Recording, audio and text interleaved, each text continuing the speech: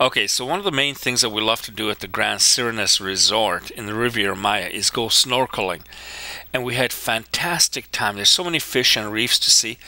But something that we encountered this time, which I've never encountered before in the Riviera Maya, is a tiny jellyfish. It's called a thimble jellyfish. And it was actually Cindy who found it, and in a most unlucky way, because she got stung by it. Now, the sting of this jellyfish, and it's commonly referred to as sea lice, although it's not a sea lice. What it has is its larvae following it, or it's in its tentacles, whatever, and you come in contact with it, and it creates a heavy rash. And the rash is usually under the armpits or where the bathing suit hides parts of your body, because the tentacles get into the material, and then when you're washing or scratching, it fires off these little larvae things. I'm including some descriptions about the sea lice or the thimble jellyfish because, like I said, this is something you should be aware of, because there's so many people were snorkeling around us who didn't realize that there were jellyfish in the area. And it's not a major infestation. Apparently the major infestations take place in the summer months, but it is found all the way throughout the Caribbean, Cozumel to Cancun, and all the way up along the Gulf of Mexico and the Atlantic coast of the United States.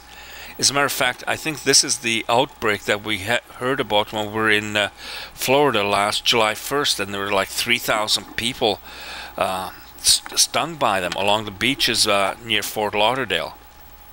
Anyway, it's not a deadly creature or anything like that. All you have to do is antihistamines work with it. Do not shower immediately after with fresh water, because I guess that irritates the effects. You can see the jellyfish there, barely visible.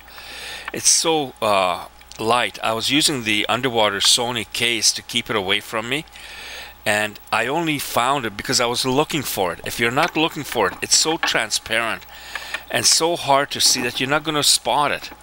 And this thing was right up against the lens of my underwater case, and I was trying to keep it away from me, which I succeeded quite well. Like I said, I didn't get stung, but Cindy did. And the other antidote that we found is vinegar. So antihistamines, do not shower with fresh water, and vinegar put onto the infected area or affected area will help bring the rash down. And keep this in mind: if you're coming down to the Riviera Maya, bring some antihistamine, or make sure that you at least have some resources to get some, whether at the resort or whatever. And other than that, we've been back snorkeling again and again. It's beautiful, it's safe, no worries, but just be aware of things out there. Thank you.